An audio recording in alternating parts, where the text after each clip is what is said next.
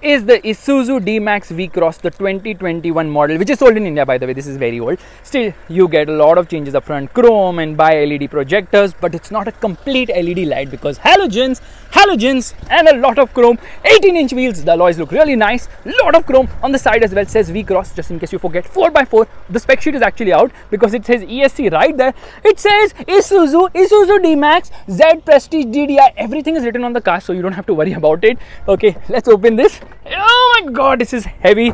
Storage space is actually decent. Again, it says Isuzu. This is very, very heavy. Let me get inside. Okay, this is too upright. However, you can increase this or you can decrease this and you can do whatever you feel like. No cup holders. Let's do one thing. Let's rush. Why is this such a hurry? Because this happens to be a YouTube short. Okay, good amount of features inside this car, but for the price, it's lacking. There is a Tata logo, the TriStar which Tata gives. You know what? This is not nice at all. 7-inch screen. Come on, we can do better.